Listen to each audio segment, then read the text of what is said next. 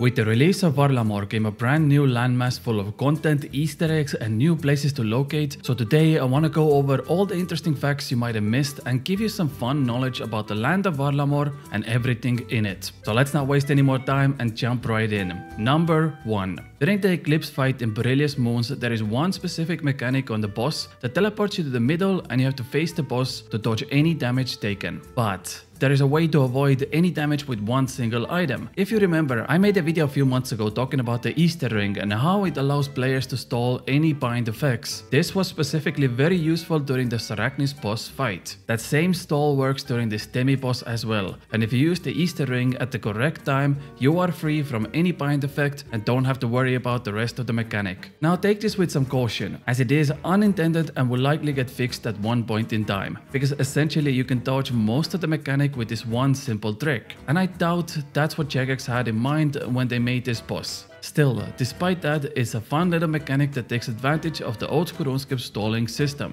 Also, keep in mind, during the same mechanic, the Eclipse boss can also be just entirely killed with the Crystal Halberd spec, which is another way to avoid the rest of the mechanic. And once the hit points reaches 0, you are taken out of the fight immediately despite the special attack continuing for other players. Number 2. If you go to the RuneLite plugin hub and use the detached camera mode, you can find some very interesting statues and places around Varlamore that are not quite mapped yet. There is this Chambers of Serik Olm statue just right out of Illus Fortis, and we can see 3 players fighting the Olm here. This could be a reference to the Hailstorm Mountain group boss that's coming with Varlamore Part 2, and the Olm is just currently a placeholder for that fight. Right next to it is a square grey block that kinda resembles Desert Treasure 1 Final Arena. You have 4 crystals on either side with all of their own colors, and this might be related to some quest or minigame that comes with Varlamore Part 2. On the next island over, we see a town called Aldarin that also comes with Varlamore Part 2, and the only meaningful thing currently here is the newest house portal we might get in few months. And finally, inside the Perilous Moons dungeon is a completely new section of the map, and it could be an extension to the Perilous Moons minigame, or maybe a continuation to the questline, as we all know the demi-bosses inside aren't really killed during our fights. So I'm really excited to see what Jagex is cooking up with this one. If you want to see all these places yourself, you have 2 options. Either go to the site osrs.world or download the RuneLite plugin Detached Camera. Number 3. There is currently a massive Easter hunt going on because apparently you can obtain these red tokens by just interacting with the environment around you. Like for example, killing a buffalo just outside the city will give you 1 token. Breaking down blessed bat bones into bone shards will give you another token. Digging at this exact spot will give you another token, or even just fishing for preems in the Perilous Moons minigame, which also has a chance to obtain the red token. The tokens themselves do not stack, however you can have multiple tokens if you use the drop trick, and it seems that you can only obtain 1 token per day. That's it. So if you already got your token from any sources, you have to wait until the next day to gain another one. Players are currently brainstorming together to figure out what these red tokens are for, and I'll leave a link down below for OSR's Crack the Glue Discord, where people have come together to figure this out. Also, if you want to see more Varlamore content ranging from guides, moneymakers, or videos like this, make sure to subscribe to not miss out on that. Thank you. Okay, let's do a quick fire round now. There is a duelist near the Colosseum that could be a reference to the Path of Exile duelist class. If you wear cat ears while petting the dog, you will get a unique dialogue. If you talk to the curator in the Illus Fortis Museum, he will assign you a task to find all the beheaded statues in Varlamore. There are a total of 10 statues. If you enter the Colosseum and run to the back of it, there will be 3 guards all with their own dialogue. One of them will say "You shall not pass." There is also a character outside the Colosseum called Minimus, which is a callback to the movie Gladiator, and a character named Maximus. The Diomed offers a new prayer training method that can give you up to 2 million prayer experience an hour, making it in theory the best prayer training method in the game. If you go to the Sunset Coast next to the Hunter's Guild, you can find a hammer, iron bar, and some anvils to smith on, which technically gives you infinite smithing experience for free. If you also make helmets, you can sell those back in the nearby store for some GP. In the Perilous Moon, you can play a minigame while fishing and align your fishing net according to where the fishes are going, which yields you up to 3 times more food than just AFKing the net itself. And finally, it took approximately 16 hours for the very first completion of the Colosseum, and the honor went to the player named Porcasard. Congratulations. Okay, time to get back to our regular schedule of fun and interesting facts that you might not know about. Number 4. In the city there is a pond that has a big fishing net spot. This is one of the only ways to get the AFK house keys because the pond spots barely move. If you don't know, you can use house keys to gain massive thieving experience and a chance for the rocky beds. It's a new thieving activity that came with Varlamore and is an interactive way to access the house, steal some valuables for money and then leave. What you can do is use this pond to stack up on house keys with fishing and then use up all the house keys to gain money and valuables. It is a great alternative to your normal thieving training. Plus, a little extra is that the big fishing net pond also gives you a chance to obtain clues, so you get 2 in a 1 deal.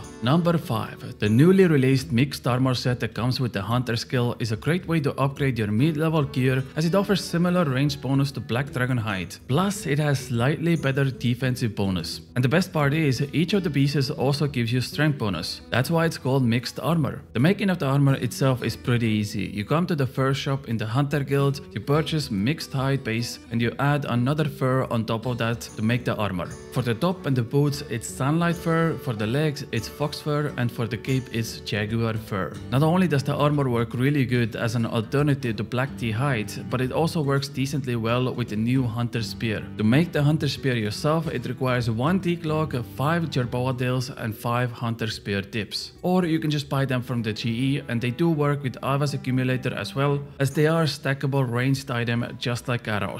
So if you're looking for a new mid-level armor set for really cheap that works both as a melee armor and ranged armor, try out the new mixed armor set yourself by grading it in Varlamore or buying it from GE. Number 6. In the town of Camp de Rome, after completing the Perilous Moon quest, you are opened up to tons of new shops around the city that have amazing benefits for medium and new players. In the bar, there are few items that can be used to make money. For example, the Infinite Cider is 2 GP in the shop, but sells for 500 GP in the GE. In the same shop, there are also Infinite Stews and Meat Pies, which heal for 12 hit points and are sold for 15 GP each. The rune shop has one of the few places in the game with low requirements that sells nature runes directly. The baked goods shop has access to garden pies, fish pies and red berry pies, all used for either +4 boost in their respective skill or as a quest item. And finally, right next to the stores there is calcified rock spawn that gives you blessed bone shards, which gives access to the new AFK prayer training method I mentioned before, so make sure you go explore this city thoroughly as it has so much to offer for medium level players. Number 7. The new sulfurous naguas have an interesting buff with them where the blade they drop deals 15% increased damage against them, and since they can also be assigned on slayer tasks, they offer one of the best combat training methods in the game.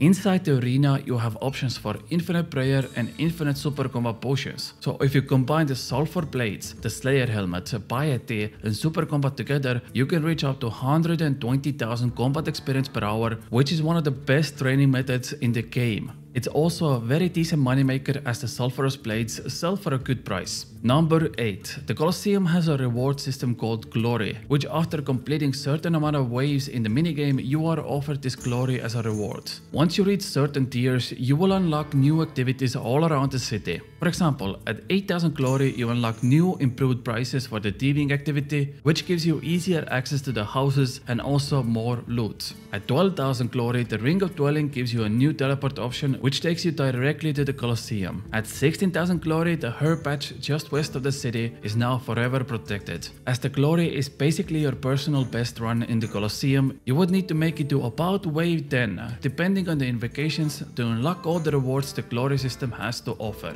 Number 9. The Hunter's Skill Cape now works as a bank teleport just like the Crafting Cape. It has few seconds longer bank time, but if you're 99 Hunter and you go talk to the Guildmaster Apatura with the Hunter Cape in your inventory, she will unlock Hunter Guild Teleport to your cape. Not only is it good for getting faster Hunter rumors, but it works as a bank option without the need to get 99 crafting or farming. Number 10. You can use the loot from Perilous Moon's minigame on the guide just nearby the chest for a chance to obtain the other Perilous Moon unique items. This activity is not profitable, as there is a high chance you might not receive any items at all. Players have reported back that they offered up to 10 unique items to the guide and received nothing back. But it's there just because certain people want to complete their collection logs as fast as possible, and they have the money to spare. Currently the cheapest item to trade out is the Blood Moon Helm, which goes for 500k each, and you have a chance to obtain the Blood Moon Tassets, which goes up to 4 million GP. So if you have some extra gold lying around, and we're talking minimum of 100 million GP, you can just buy the cheapest Perilous Moon armor from GE and come swap it out here for other pieces. And one last thing before we end the video, if you know any cool or fun facts about Varlamore that I missed out on, please leave them down below in the comments as other players can read them as well, and let's share the knowledge together. And that's all there is to it. Go try out Varlamore yourself right now. What are you waiting for this video to end? Well, it already did.